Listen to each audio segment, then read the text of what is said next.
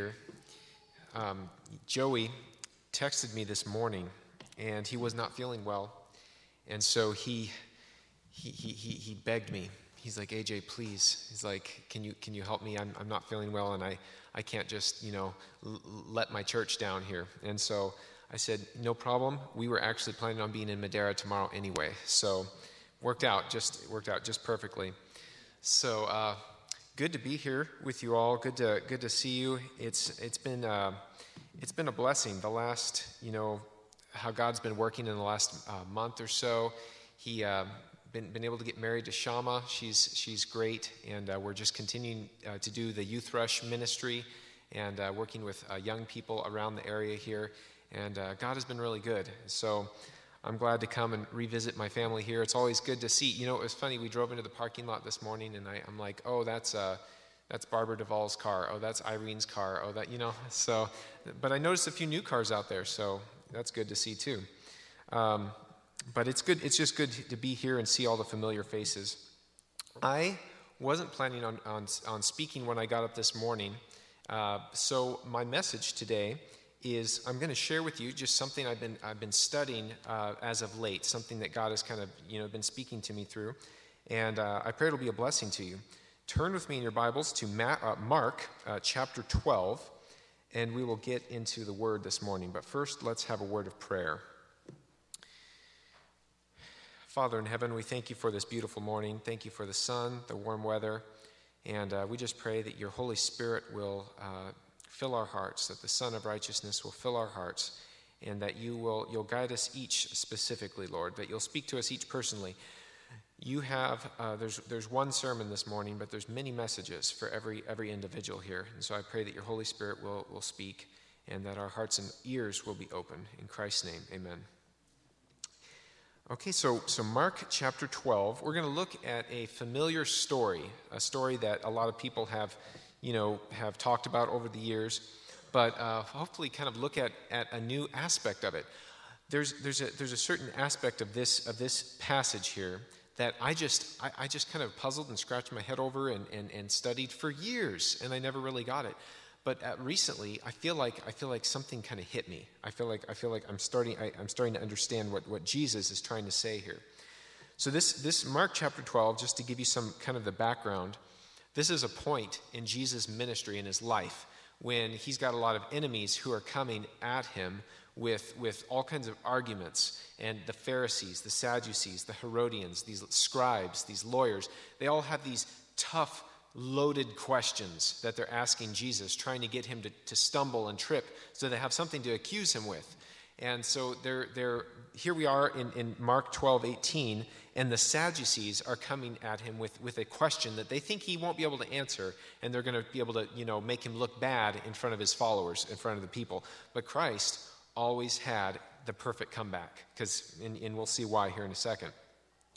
So look at Mark chapter 12 and verse 18, and here it says, "Then some of the Sadducees, who say there is no resurrection, came to him, and they asked him, saying," so what do the Sadducees believe about the afterlife? What is their main take? There's no afterlife. Yeah, there's no resurrection.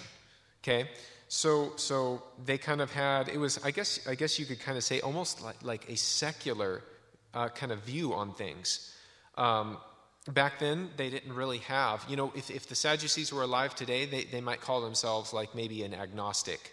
That's probably what they would call themselves. But back then, they didn't really think like that. So they were Jews, but they had, a lot of skeptical viewpoints and secular viewpoints about God and about the Bible. So they don't believe in an afterlife. And so, Jesus, he's talking about resurrection and talking about going to heaven and that kind of thing. And so here they come to challenge him on that. And then notice this scenario, this picture that they paint here. They say in verse 19, "Teacher, Moses wrote to us that if a man's brother dies and leaves his wife behind and leaves no children, his brother should take his wife and raise up offspring for his brother." Okay? So that's something you can read about in the Old Testament. Moses, it was one of the laws they had back then, was if a man dies and leaves no children, his brother an unmarried brother should come and take care of it, marry his widowed wife and take care of her and raise up children and so forth. So they're just reminding Jesus of that. Now notice what they say in verse 20. Now, thank you, let there be light. Verse 20, now there were 7 brothers. Okay, notice this, okay? They're just creating this imaginary scenario. Now there were 7 brothers. The first took a wife, and dying, he left no offspring. And the second took her. Okay, so the brother died, then the other brother comes and takes her as his wife. And he died, nor did he leave any offspring, and the third likewise. Something wrong with this lady here. All the guys keep dying here. Verse 22. So the 7 had her and left no offspring. Last of all, the woman died also.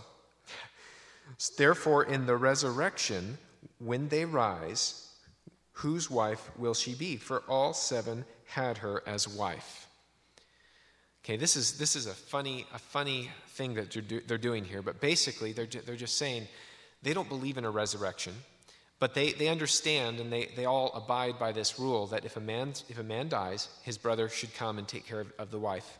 Okay, and so in their minds, they're like, well, this is just proof that there can be no afterlife, because if they're all raised, like how can all 7 of them be married to her? They can't. Therefore, there can't be an afterlife. That's what the Sadducees are trying to communicate to Jesus. Kind of weird thinking, kind of a weird way to come at it, but it seems weird to us. But that was their logic, and that's how they were challenging Christ. So they say this to Jesus, and now Jesus, he's supposedly put in a hard place here. Everybody's looking to Christ. What will he say? What could be the answer to this? Everybody's scratching their head. They're like, man, how can there be a resurrection? How? Because they all can't be married to her, right? Now notice what Jesus says. Verse 24, Jesus always had the perfect answer. He says in verse 24, Jesus answered and said to them, are you not therefore mistaken, because you do not know the Scriptures, nor the power of God? Okay, so this is kind of how he starts off. First thing he does, before he gives them an answer, he lets them know. He says, you are very greatly mistaken. You don't understand what's really going on. You don't understand, you don't get it for 2 reasons. Number 1, you don't know the Bible. And number 2, you don't know the power of God. Very interesting thing here. When we don't know the Bible, we can come to some really interesting conclusions about life. Our take on life, our perspective on how the world works and how heaven works and how God works, it can really be weird if we don't know the Bible and we don't know the power of God. I had a friend who was doing colporteuring, who was doing canvassing over in Las Vegas. And just so you know, colporteuring or canvassing, that's where you go door to door and you sell books about, spiritual, religious books to people, to lead them to God. So he was actually in some businesses, and he was going from these business to business with this bag of books. He was selling the books to people, books like Steps to Christ and Desire of Ages and so forth, Great Controversy. And he goes into this business, and he meets this guy, this owner of this small store. He comes, and this guy, this owner, looks at my friend. His name is Chris, and he looks at him and he says, "Hey, what do you got there?"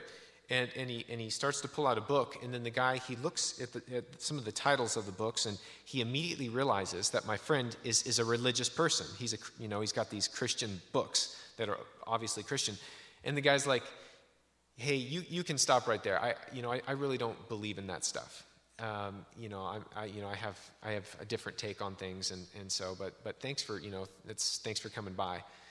And so my friend Chris, he's all of a sudden he's like, "Oh man, what do I say?" He starts praying in his head. He's like, "God, help me know what to say." So my friend Chris, he's trying to think fast on his feet, and he just says, "Well, hey, no worries, no problem, sir. I don't want to be pushy or anything. But hey, I like to be open-minded. So tell me, what is your take? How do you see things? I like to just hear other people's perspective." And the guy said, "Well, you know what? All right, I'll tell you what I think. I'll tell you what I really think about lives." And the guy leans forward and he looks at my friend in the eyes, and this guy he's a coherent, intelligent man. Okay, this is a normal person. And he says, with all sincerity, he says, I believe in aliens. I believe in aliens. And my friend Chris kind of is like, whoa, what exactly do you mean by that? And he's like, this guy just starts going on. He's like, boom, boom, boom, boom, boom. He's like, did you see this in the news and that in the news? Did you see these patterns? Aliens are influencing human affairs. Think about Area 51. Think about Roswell. Think about this. Think about that. And this guy goes on this whole thing and presenting all these, stories and evidence about how he believes aliens are part of the universe. And he says aliens put us here on Earth. And they're trying to communicate with us. They're trying to help set us straight because things are so messed up on Earth here. And my friend's like, true. Aliens are trying to help get us back on track. And so this guy's talking about aliens. He owns a business. He's an intelligent person. But guess what? He doesn't know the Bible. He doesn't know the power of God. And he has a very interesting view and perspective on life. Because when you don't know the Bible and you don't know the power of God, you get some pretty strange conclusions about life. So notice this. My friend is praying and he's like, God, give me words to say here. And a verse popped into his head, a Bible verse. And it's a verse from Hebrews where it says, we are pilgrims and we are strangers. This earth, this world is not our home. We're aliens. That's what my friend is thinking in his head. And it just hit him all of a sudden. And he looks at this guy and he says, sir, I have something to tell you. And this guy's like, what? And he says, I am one of those aliens. And the guy kind of steps back and he gasps and he's like, you can't, what? You can't be. And he says, yes, I am. He's thinking, it's true. This world is not his home. Heaven is our home.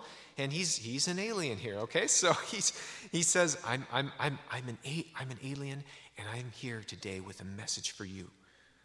And the guy's like, really? And he says to him, sir, you almost have it, but you're off on a few things.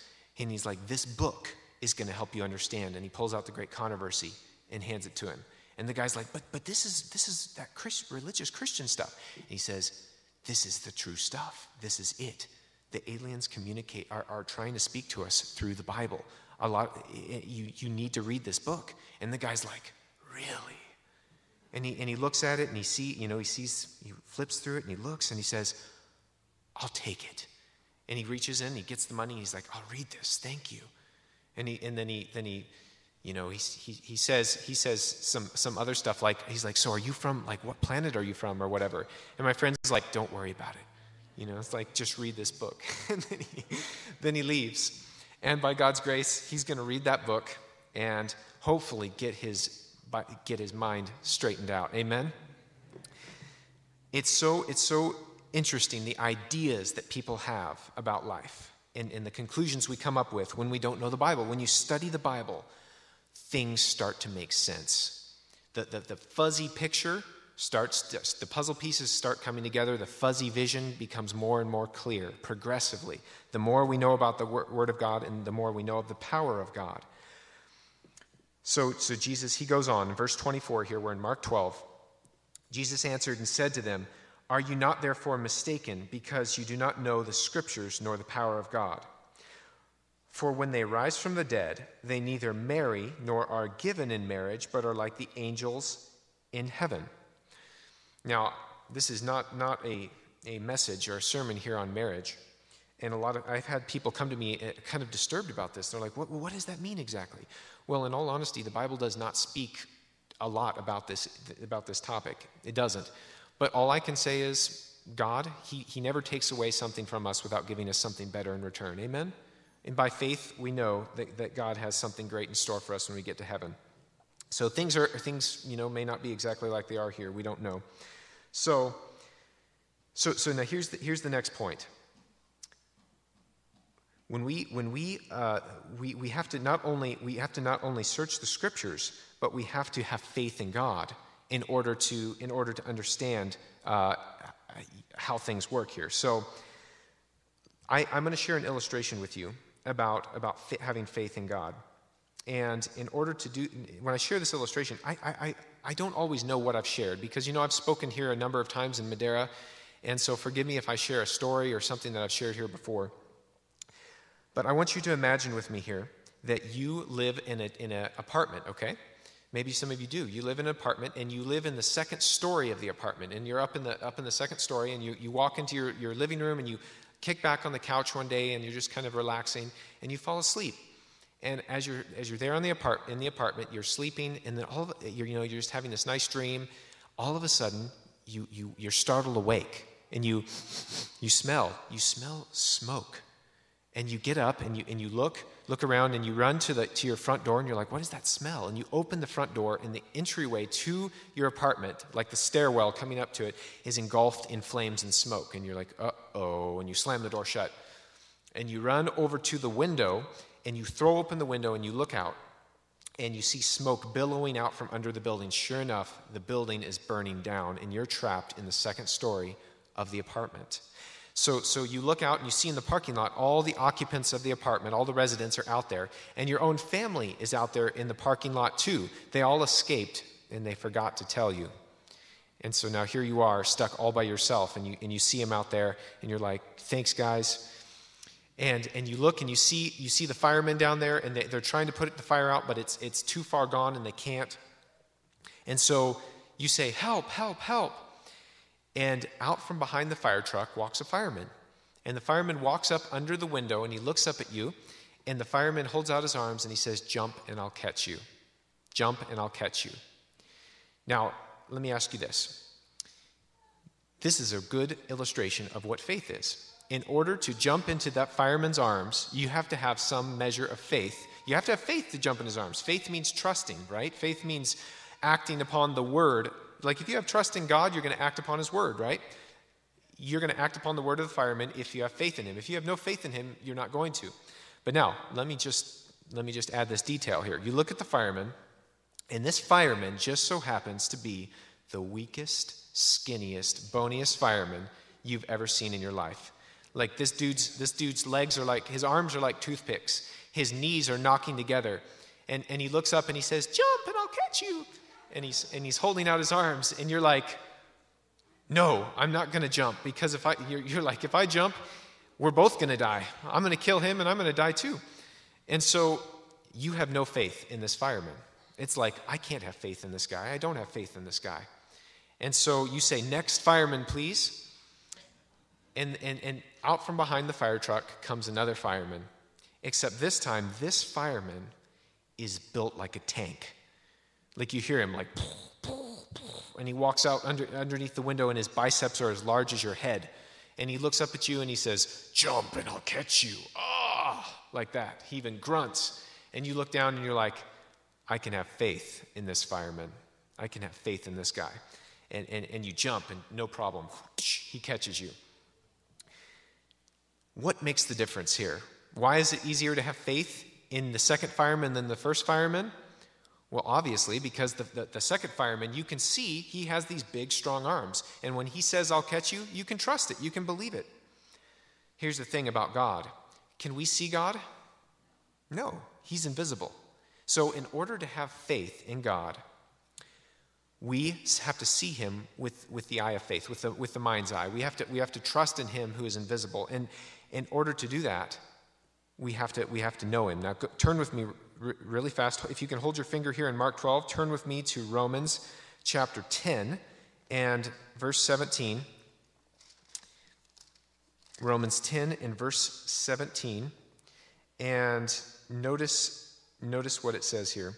It says, so then, in Romans 10 verse 17, Paul says, so then faith comes by hearing, and hearing by the word of God. So in order to get faith in God, you study about God in the Bible, right? Why does that give you faith? Well, because of this. Naturally, we all are born with weak faith. When we think about God, we think of him in terms of a weak, skinny fireman.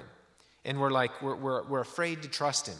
He says, his word tells us to do this, to obey him, to trust him, to follow him, to have peace and trust that he is going to take care of us. It's hard to do that, though, and we try to take things into our own hands because our faith is weak. But the more we study about God, the more we read about him, the more our picture of God changes. And we see God is not a weak, skinny fireman. He's a big, strong fireman who, when he says, jump and I'll catch you, he can really catch us. Amen? So here's the thing. We need to study the Word of God so that we don't get messed up ideas about the world and how God works. And we need to study it so that we can actually trust God and have faith in him. So the Sadducees have a problem here, because in verse 24, Jesus says, you're mistaken because you don't know the Scriptures and you don't know the power of God. And you simply have to have faith and trust that God's going to take care of the marriage thing when we get to heaven. But now, moving on here. Okay, now we're going to move on to the part that used to perplex me for many years. Verse 26, but concerning the dead. Okay, so we're back in Mark chapter 12, verse 26, and Jesus, he's talking to the Sadducees. So he says, but concerning the dead, that they rise, have you not read in the book of Moses, in the burning bush passage, how God spoke to him, saying, I am the God of Abraham, the God of Isaac, and the God of Jacob. He's not the God of the dead, but the God of the living. You are therefore greatly mistaken. This verse is weird. Okay, when I first read this, I was like, what in the world is he trying to say? What on earth is he trying to say? Let me read it to you one more time, and then I'll explain to you what my perplexity was. Verse 26, concerning the dead, we're talking about the dead here and about resurrection, okay? But concerning the dead, that they rise, have you not read in the book of Moses, in the burning bush passage, how God spoke to him, saying, I am the God of Abraham, the God of Isaac, and the God of Jacob. He's not the God of the dead, but the God of the living. You are therefore greatly mistaken. Now, when I first read this, here's what confused me. We know that Abraham, Isaac, and Jacob are dead. So if you read this passage at face value, it almost seems like Jesus is saying Abraham, Isaac, and Jacob are alive. He's the God of the living in these. That's what it almost looks like at face value. And that kind of, I'm like, that can't be what he's saying, because the Bible makes clear in other passages that these guys are dead. They're not still alive. So what is Jesus trying to say? Well, the reason that it's kind of a confusion for some of us is because we kind of know nowadays there is kind of a debate, right, about the state of the dead.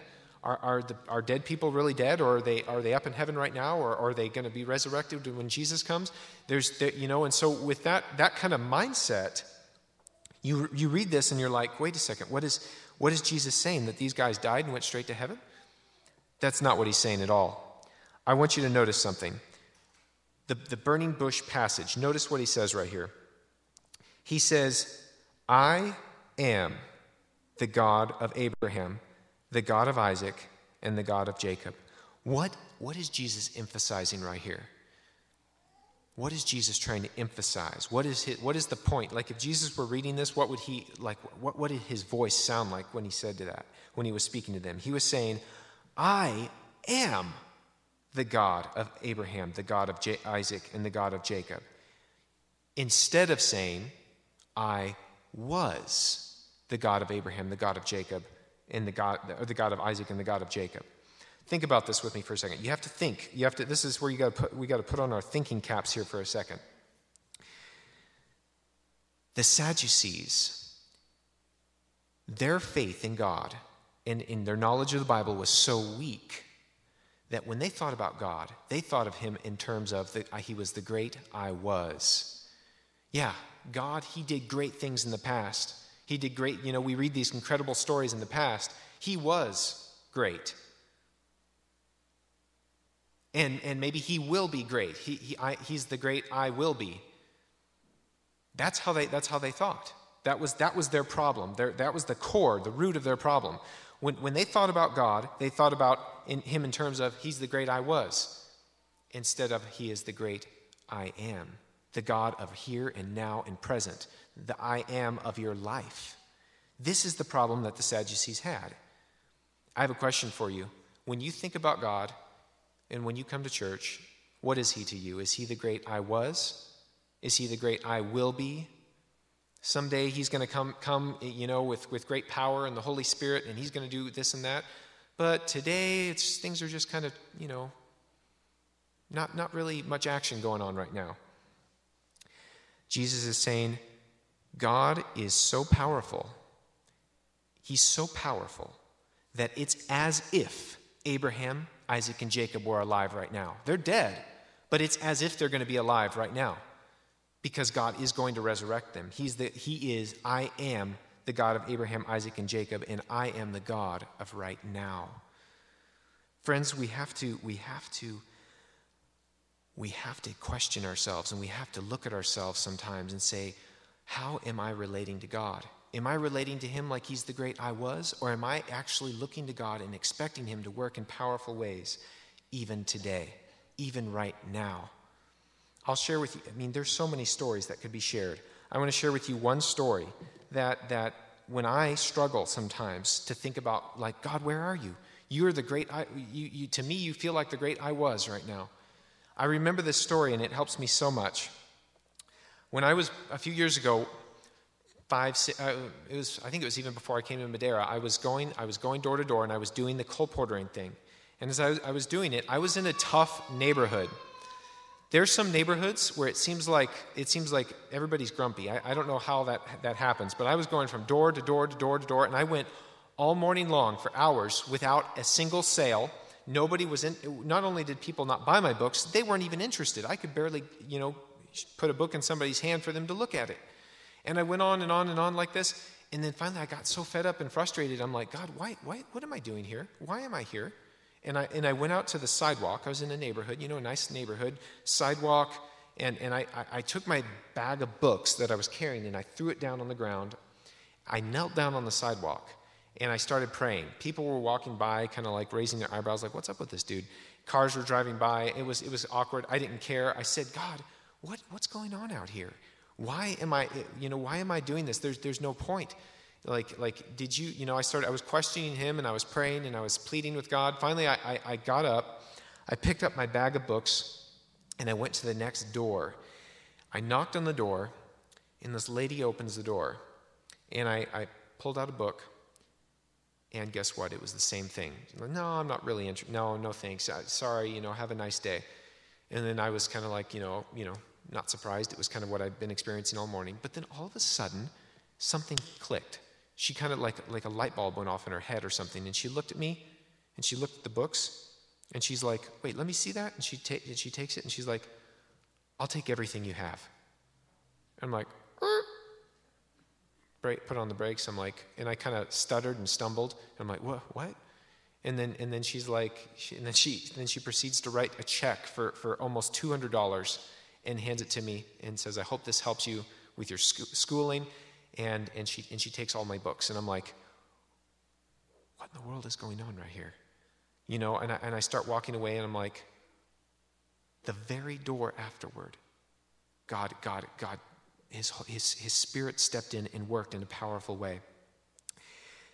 It occurred to me right then and there that when we get serious with God, he gets serious with us.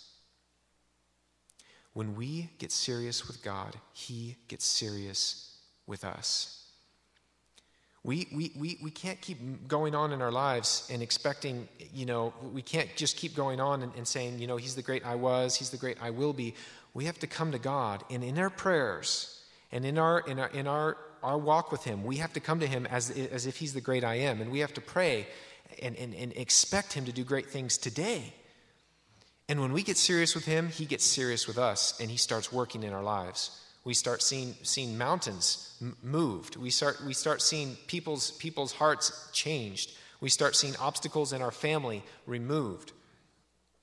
But we can't expect those things as long as we're thinking of him as the great I was or the great I will be. I want to share with you one last story as we close. Actually, I want to share this quote with you, and then one last story. So this is from a book called The Desire of Ages. This is one of the books I used to sell, going door to door. Powerful book about the life of Christ. Desire of Ages, page 348.2. She says this. Now, catch what she says here. It is for our own benefit to keep every gift of God fresh in our memory. Okay? What does it mean to keep something fresh in your memory? It's like you remember it, you rehash it, you think about it, and you keep it fresh in your memory. You don't let the cobwebs, get over it. Thus, she says, thus is faith strengthened to claim and receive more and more. She says this, now catch this, there is greater encouragement for us in the least blessing we ourselves receive from God than in all the accounts we can read of the faith and experience of others. You catch what she's saying there? There's more encouragement for us when we think about the things that God has done for us personally than all the stories and great things we read about of other people's lives. So the point is this. When your faith is getting weak, when you are like thinking in terms of the great I was or the great I will be, think back to a time when God worked in your life. I know for a fact in every person's life here, God has worked at some time in the past in a powerful way. And when you think of those things strengthen your faith more so than anything else other story you can hear or hear about or learn about. Think about how God has worked in the past, and it will give you strength to expect him and give you faith for him to be able to work powerfully today. So with that in mind, I want to share with you one last story about faith here.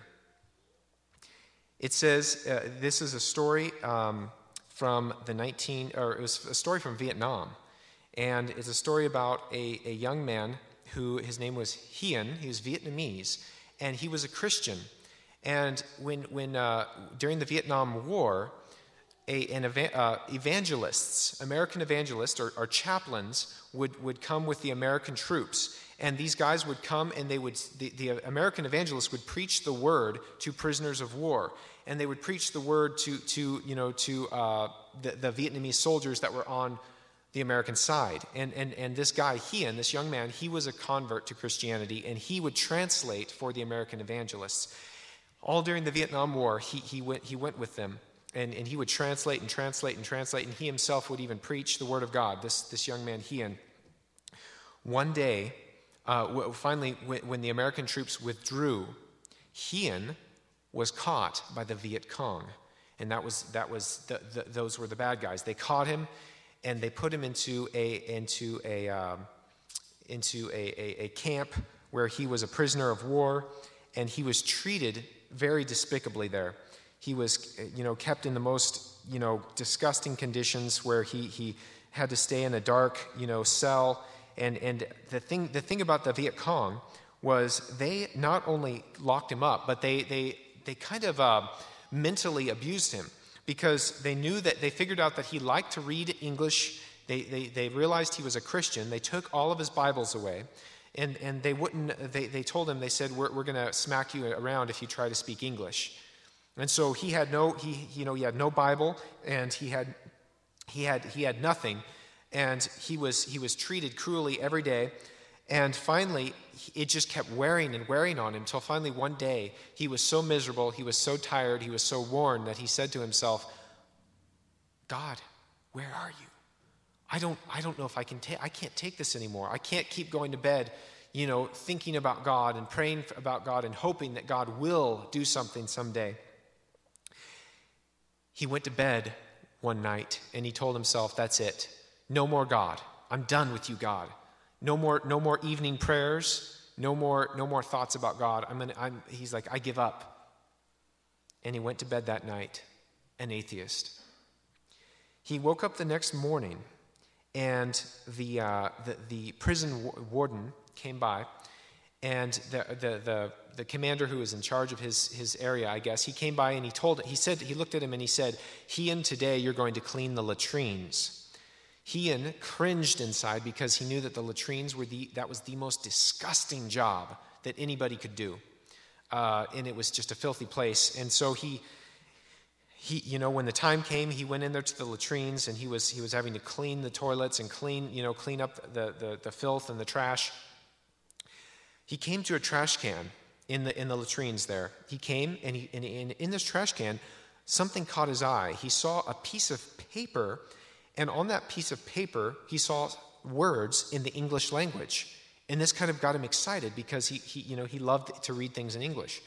He grabbed that piece of paper and he rinsed off the filth and he quickly, tucked it in his pocket, making sure nobody saw what he was doing. And he just kept cleaning. That evening, when he got back, into his cell and he got into bed, he covered up. And when everybody was gone to bed, he pulled that little piece of paper out that he had tucked in, and he pulled out a flashlight, and he turned on the flashlight, and it was a page from the Bible. And when he looked at that, he looked at where the passage was from, and the passage was from Romans chapter 8. If you have your Bibles, turn with me to Romans chapter 8. And I'm going to share with you exactly what Ian saw when he turned his flashlight on there. Romans chapter 8 in verse 31. Romans chapter 8 and verse 31. In that dark dungeon cell, Ian pulled out a page of the Bible, and he turned on his flashlight, and he looked at Romans chapter 8, 31, and he started reading, and here's what it said. What then shall we say to these things? If God is for us, who can be against us? He who did not spare his own son, but delivered him up for us all, how shall he not with him also freely give us all things? Who shall bring a charge against God's elect? It is God who justifies. Who is he who condemns? It is Christ who died, and furthermore is also risen, who is even at the right hand of God and makes intercession for us. Who shall separate us from the love of Christ? Shall tribulation or distress or persecution or famine or nakedness or peril or sword? Verse 37, yet in all these things we are more than conquerors through him who loved us. For I am persuaded that neither death, nor life, nor angels, nor principalities, nor powers, nor things present, nor things to come, nor height, nor depth, nor any other created thing shall be able to separate us from the love of God, which is in Christ Jesus our Lord. Ian read that, and he immediately began weeping in his bed. He cried and cried and cried, and he prayed to God, and he said, God, forgive me for letting go of you. Forgive me. He said, you wouldn't even let go of me for one day. He's like, forgive me for just casting you off.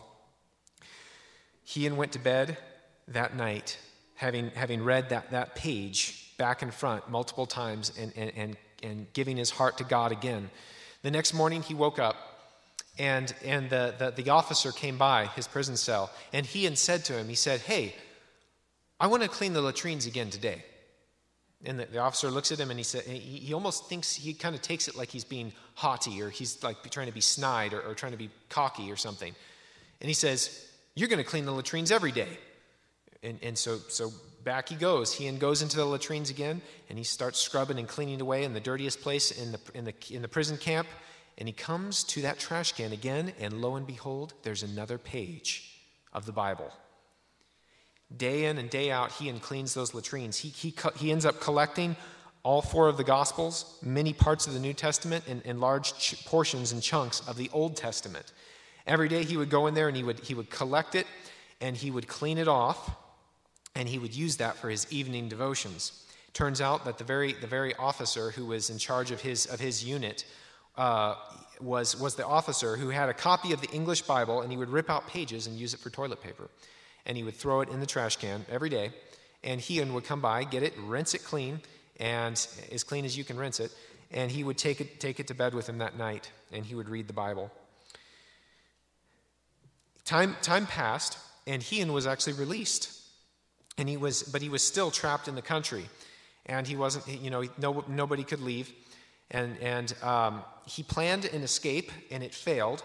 And then he got in connection with a family that had some money and some wealth, and they planned an escape, and they used money to buy some materials, and they built a vessel, a ship, and they had it hidden, and they set a secret date and time for them to all get together, and they were going to get on this vessel, and they were going to sail away to a free place where they could get away from the Viet Cong. And finally, it was only days before their planned escape, and the 2 Viet Cong soldiers came, and they found Ian, they caught him, and they pressed their guns into his face, and they told him, they said, hey, you are planning to escape, we know it, tell us the truth. Ian looked at them and he said, no, I'm not, I promise, I swear, I'm not trying to escape.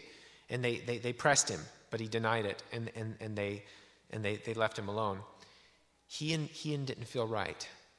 Something felt wrong about that.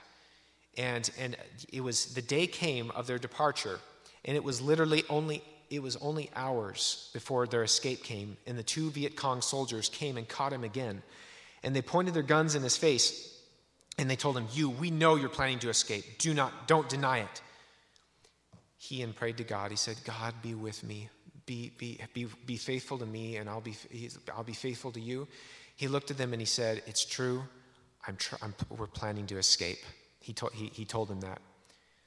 They pointed their guns at this young man, and they looked at him and they said, we want to go with you. We want to go with you. He, and white as a ghost, he's like, thank you, Lord. Thank you, God. A couple hours passed. The time came. They got onto their boat along with the 2 Viet Cong soldiers, and they sailed out into the sea. As they were sailing out into the sea, a storm came out and hit the boat, and the storm was so terrible and so powerful, they were almost shipwrecked. But it just turned out that the 2 Viet Cong soldiers were sailors, and they were so skillful that they actually were able to navigate through the storm, and they made it to Thailand, which is a free country, and eventually made it to America, to freedom. And he, in reflecting on that, he says, had it not been for those 2 guys with him, they would have died at sea if it hadn't been for the sailing ability of those 2 guys. The last point I want to leave you with is this. When we struggle in our minds with God and we think of him as the great I was or the great I will be, we often try to take things into our own hands. And instead of trusting God and being faithful to God and just trusting him implicitly and doing things his way, we take things into our own hands. And when we do that, guess what? We short-circuit God's ability to work in our lives. We short-circuit his ability. God, think about the 3 Hebrew boys and Daniel. Remember when they were cast into the fiery furnace? Well, what if they had, when the trumpet had sounded, they bent down to clip their toenails or something, and they escaped, right? God brought them through the fire and worked in a miraculous way because they stood. When we stand, when we stay faithful to God and we do things his way, it enables him and opens the doors for him to work powerfully in our lives. He's the great I am. He worked for us in the past, he'll work for us in the future, and he will work for us today if we'll trust him. If we'll trust him and we'll be true to him and we'll be faithful to him. So to close, number 1, we must search and know the scriptures. Otherwise, we're going to come up with some crazy ideas. We've got to know the scriptures. We got to trust the power of God and have faith in him. And we got to be true to him and do things his way when the rubber meets the road. Let's close with prayer. Father in heaven, I thank you so much for your word. I thank you so much that you are the great I am. You're the God of Abraham, Isaac, and Jacob, and you are the God of Madera Church. You are the God of every person in this room. And God, you will work for us just like you worked for Jesus, just like you worked for Moses, Abraham, Isaac, and Jacob. I pray that you will give us grace and give us faith to trust you. In Christ's name, amen. All right, our closing song.